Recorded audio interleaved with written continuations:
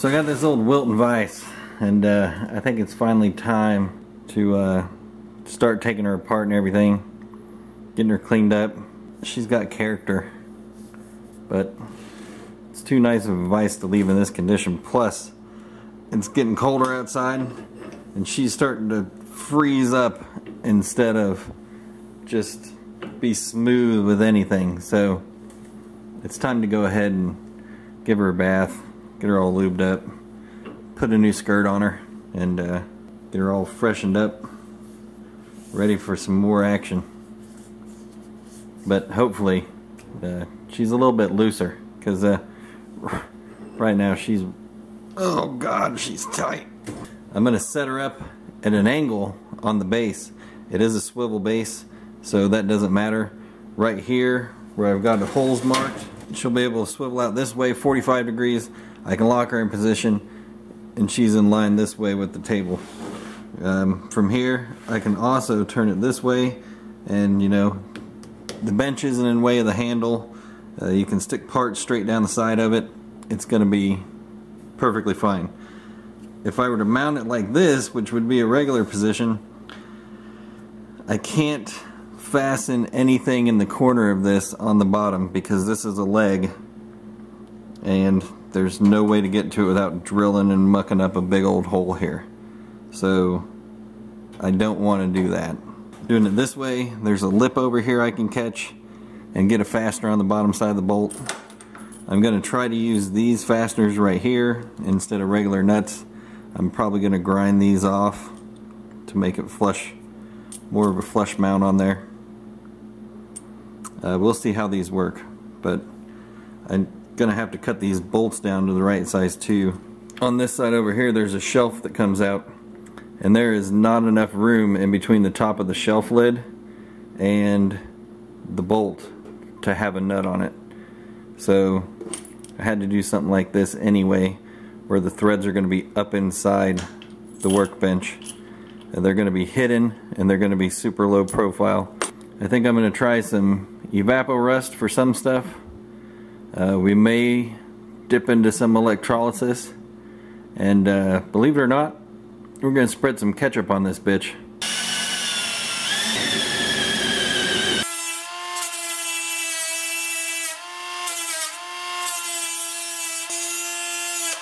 Look out.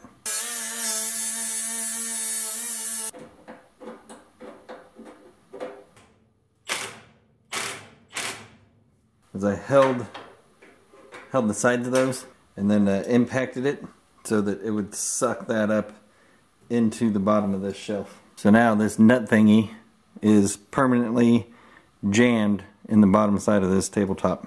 I get the other three in there. This will be to the point where I can start ripping this thing apart, stripping her down and redoing her.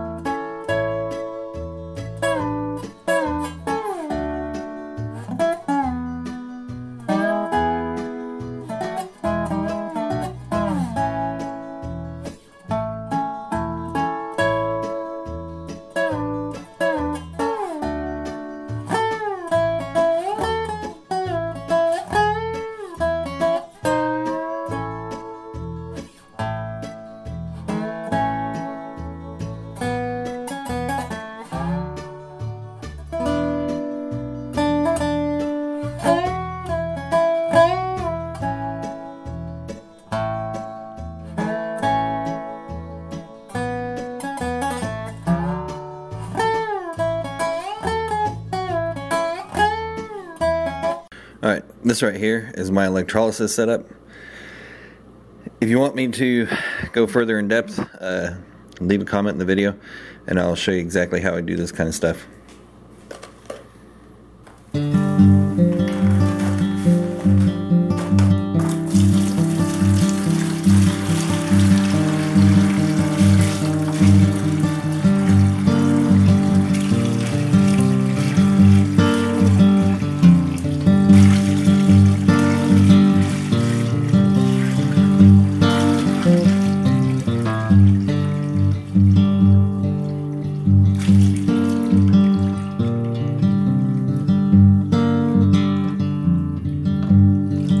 All you really have to remember is red is going to turn to rust. We're going to set it right there. And black is going to end up beautiful. Actually, just so you can see the bubbles going, I'm going to flip her up to 40. You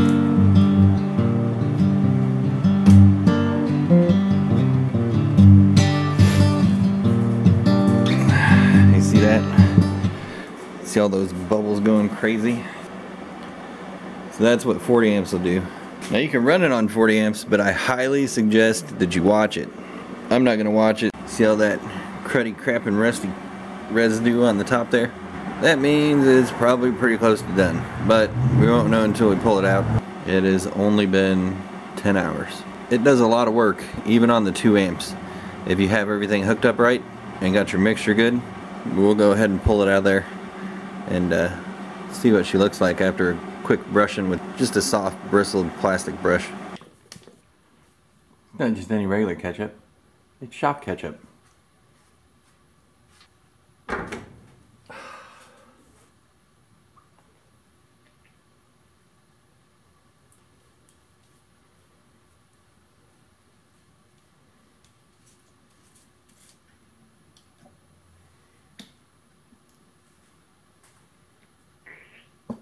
Round 1.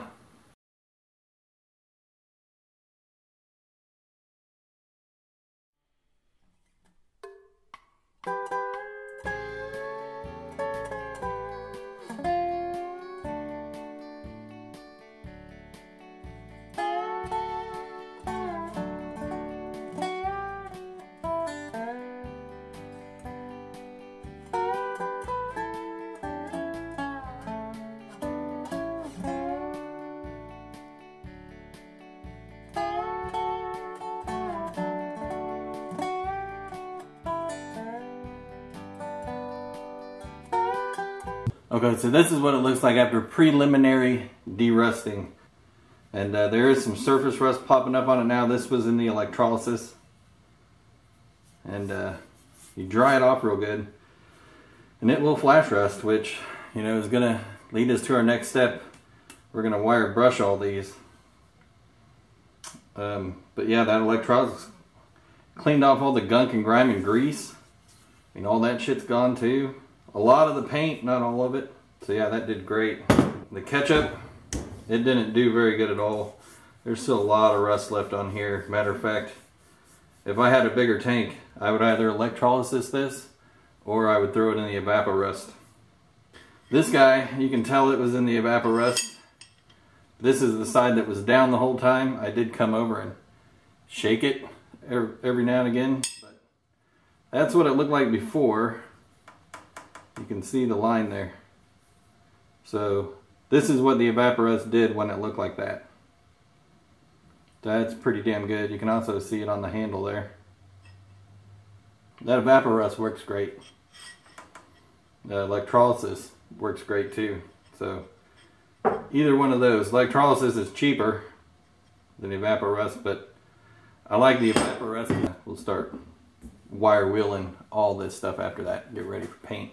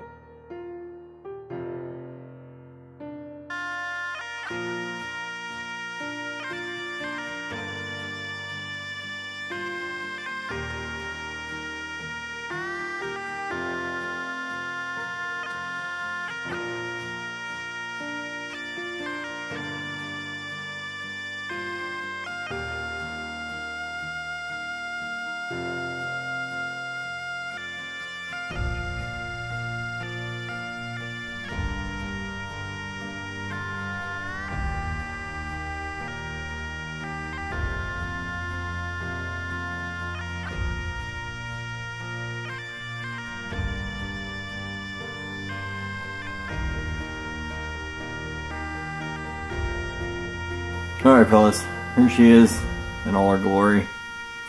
The old 4-inch Wilton bullet vise. Nothing super fancy, but she's gonna be a worker. When I got this thing, it was nothing but rust or patina, and I thought really about just spraying it with a clear coat, leaving it, and just using it how she was. But she got real hard to turn. That grease that was in there just froze up, turned to glue. I mean, you couldn't open her or nothing. Now she swings freely. She opens and closes freely. Everything works like she's supposed to. I did have to put new screws in. 1/4 thread, and you can get them anywhere. I red lubed and loved it because I like the red lube of love. Use it in my ratchets. Used it on this here vise. Like I said, she swings just fine. And right now, it's like 40 degrees out here in this shop. My hands are going to turn red here before too long if I don't get back inside. Yeah, the ketchup didn't work. Electrolysis and evaporust did. Some of this got a few coats of paint, and then some of the other stuff, like this right here, I polished it up. Not super fine polish, but you know, just hit it with that Milwaukee die grinder.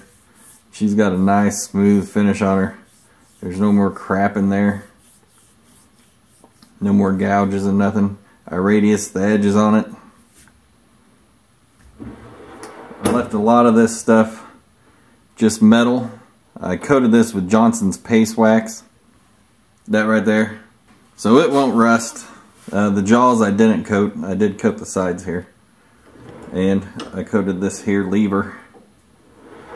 So yeah, she'll you know, plenty of service left in this old vise.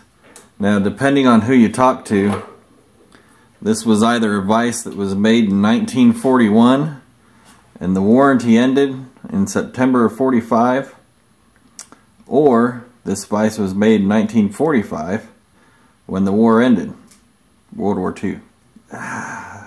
It's definitely World War II era. Did this vise actually serve a tour of duty? I don't have any idea. I mean, I found it in a barn here in Kansas, so I'm guessing probably not. But at the same time, we've had real Lugers pop up in estate sales and everything like that, taken off of German officers during the war. They were allowed to carry back prizes and whatnot. So, you know, who knows? This could have been over in Europe for all I know, then brought back. Hell, it could have stayed here the whole time. Just never know. As always, like, comment, share, subscribe. Love, hate, hardknocksforge@gmail.com. Don't send me any panties. They never fit.